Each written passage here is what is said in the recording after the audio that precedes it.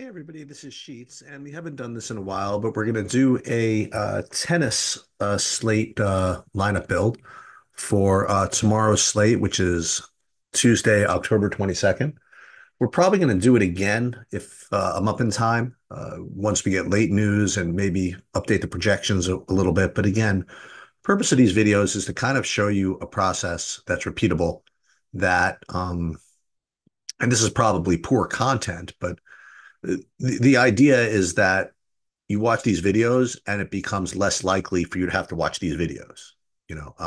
I'm using tomorrow's slate as an example, but just to kind of give you an idea of some of the choices you have to make, some of the ones you don't have to make in building these lineups. Now, tennis, again, for those of you that are joining us for the first time with these tennis lineup builds, it's a very it's a difficult sport in a way because there's very little edge to be gained in the projection business. To be able to um, generate tennis projections is extremely trivial. There's very little. You'll find very little difference between models, so to speak, when it comes to making tennis projections. So anybody that's playing this even remotely seriously is going to have access to pretty much the same projections. Yes, there's going to be a bunch of, some people that have no clue, probably enough to pay the rake, I guess. But aside from that, you're going to have to be better than just using the projections. You're going to have to figure out how to get different. You're going to have to figure out how to get edges based on lineup construction, how to use the sims and that type of thing. So let's just see what we can do here with this slate to show you some things you can do. So we're playing 40 entries in the line painter, and we're playing one entry in the break point. Before we do anything, probably a good idea to um, well, before we run the Sims, before we even do anything, should probably just fill in some of this stuff for the break point. Um, Let me see how many people are in the break point. Well, let's just see. Upcoming, uh, let's see, sport. Oh, NBA is starting soon, huh? Okay, break point. There are 23 people. And so let's put this in 23 people. It's still going to be 25 and 30. Excuse me, 25 and 20. Actually more like 30% for this one. And we'll select the field lineups in a minute. Okay.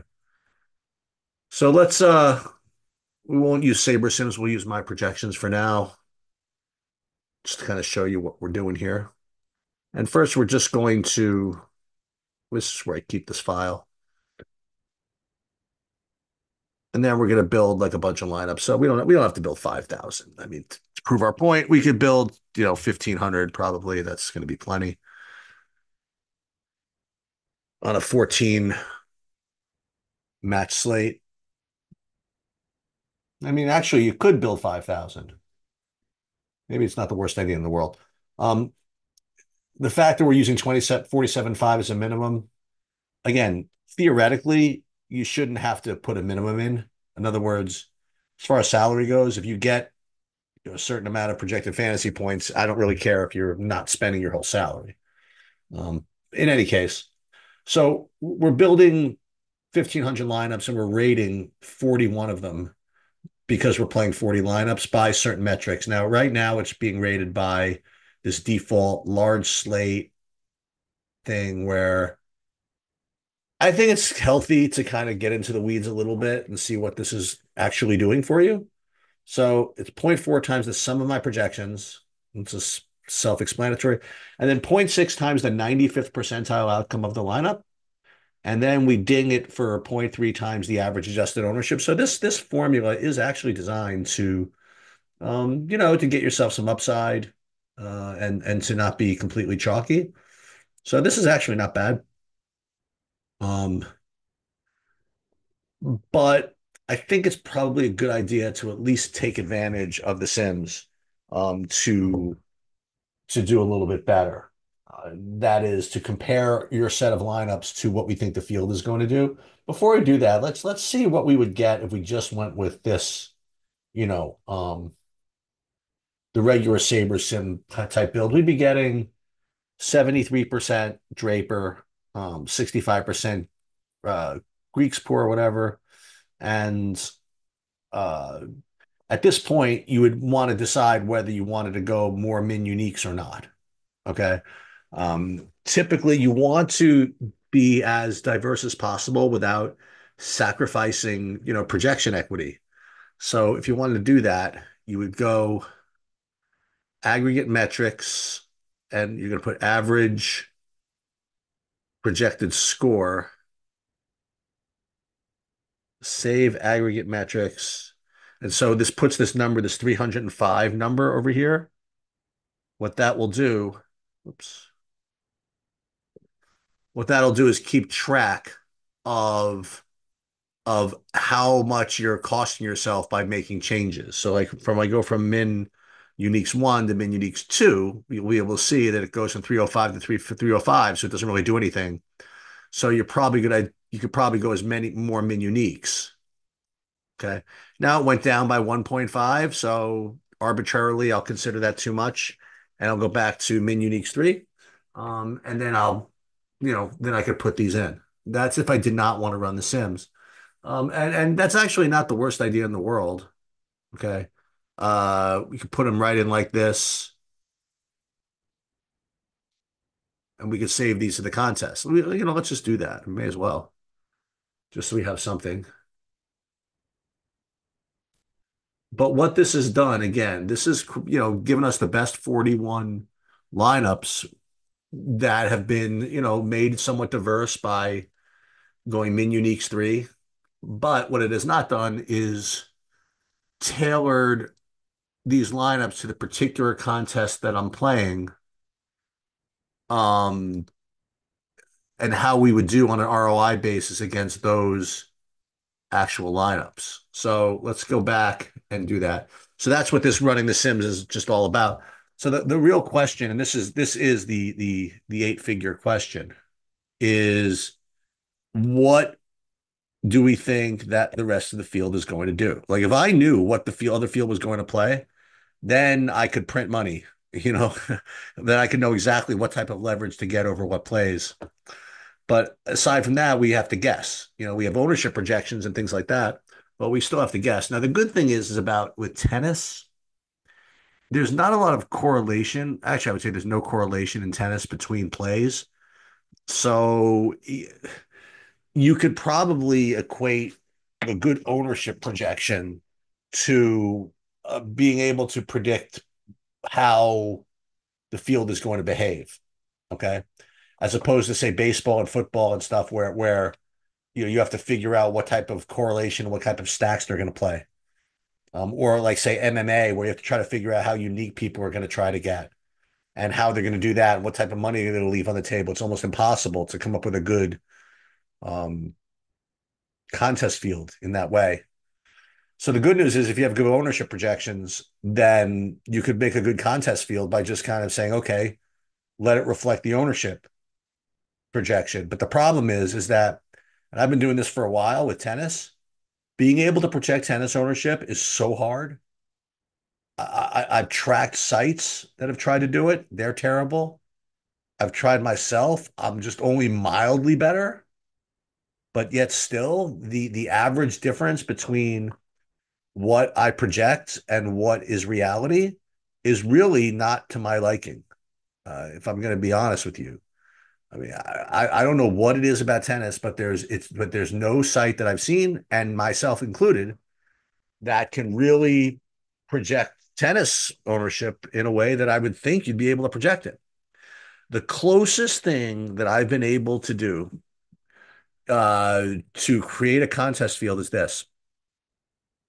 While ownership projections have proven to be rather fishy, actual projections, as I mentioned, are extremely tight.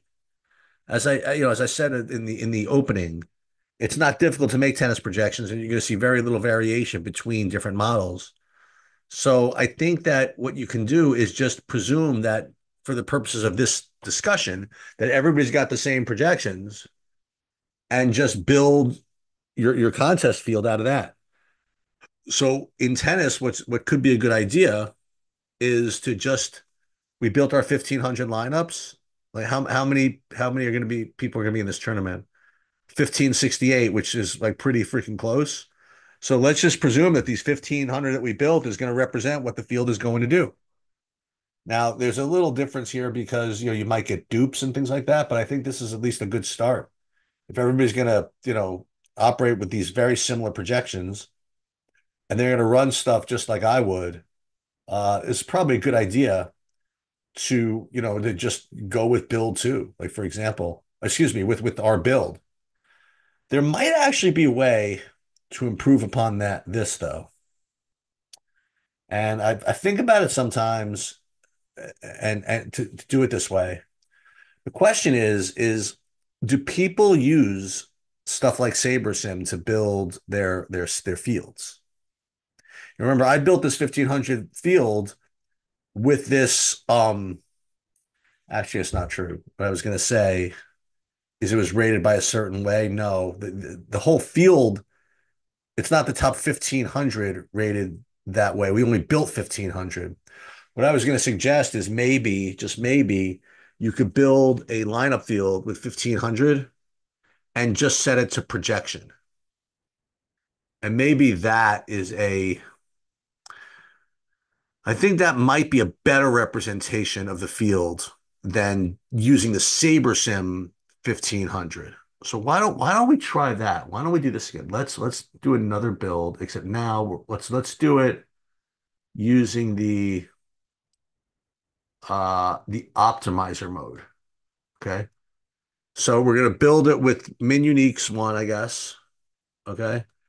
And we're gonna build 1500 and run the optimizer mode. Let's try it. Yeah, we can discard them. This is fine. All right. Let's see how long this is gonna take. No, this is not bad. And we're only building this for the purposes of creating a field. Oh, I should have done? I should have done a separate build because I just deleted that other lineup build that I did, which I wanted to keep. Okay, but that's okay. Well, we wasted a little bit of time, but not that bad.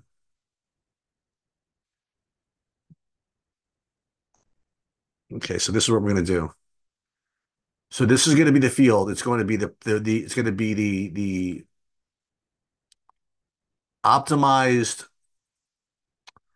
Yeah, but the problem here is this doesn't make any sense, right? Because if you did it this way, you'd be getting 78% of Draper, and that's just not reality. So maybe this is a bad idea. So now we have to go back to the old build, and we'll just have to do it again. So we'll use again sim here. Once again, we'll rebuild lineups.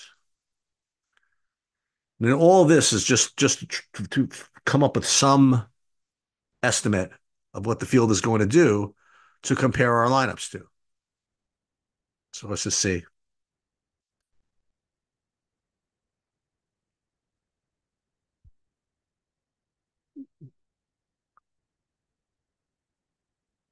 I wonder if I need to start a brand new build.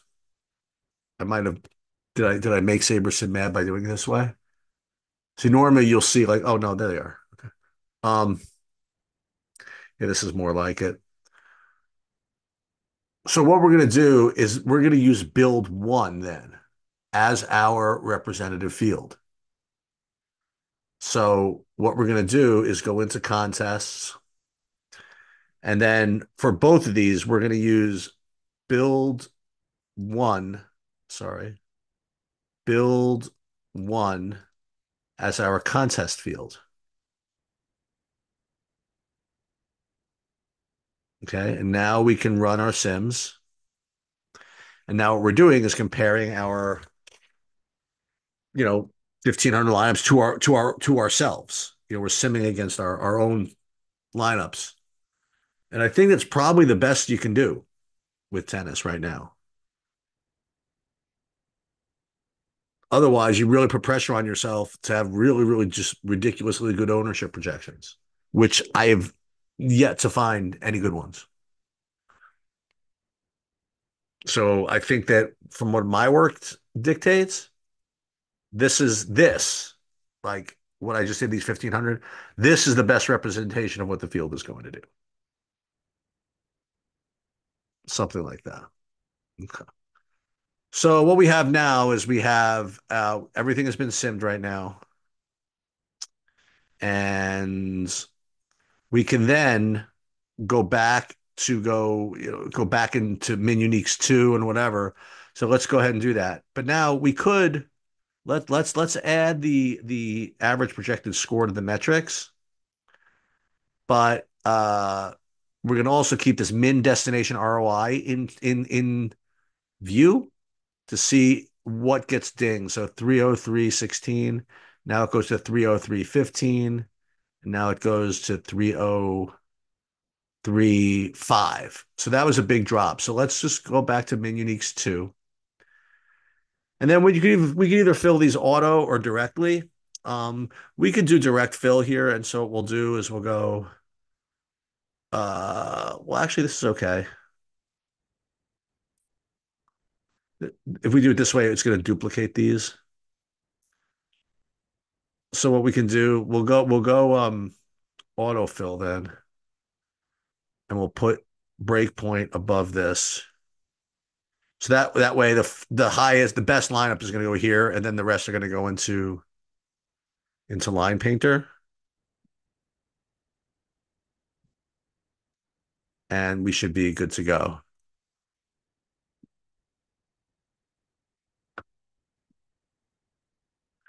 And we'll save these, and thusly should be good. Um, and so if you guys want to see what this was, what this turned out to be, we could check the exposures here, and actually be getting this 68%. Well, let's do it by drafted percentage. That's the same thing. So Monfils, number one, 68%, then Greek Spore, Michelson, Tabio, Draper. It gives you an idea of what we got. Um, the only thing that I think that we should probably do, which I just forgot, is let's just make sure these aren't too duped. And one little way to kind of like double check that is to do this geo mean filtering. And this has been very, very effective for tennis, just as a spot check to make sure that we're not over duping. So what we're going to do is we're look at the 1,568 entrants, and we're going to put that in our geo mean calculator just to see. Is it going to be 20? I'm just guessing. This is 23 again. I used to know all these by heart.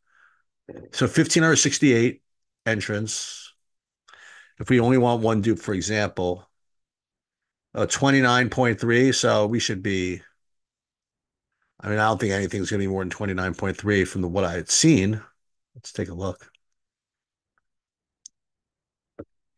But it couldn't hurt, right? I mean, nothing's more than 29.3 here. But it is kind of probably good form to put it in anyway.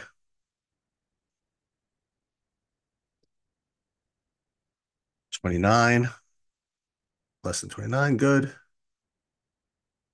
As you can see, it really didn't change anything because I don't think any lineups got dinged. We'll go back to autofill. Should be in good shape. Save to contests. And we should be good to go. All right. Hope that helped, guys. And obviously hope we do well, but hopefully you guys are learning about, good processes. And I'm kind of learning as I'm doing this as well. That's it. Good luck, everybody.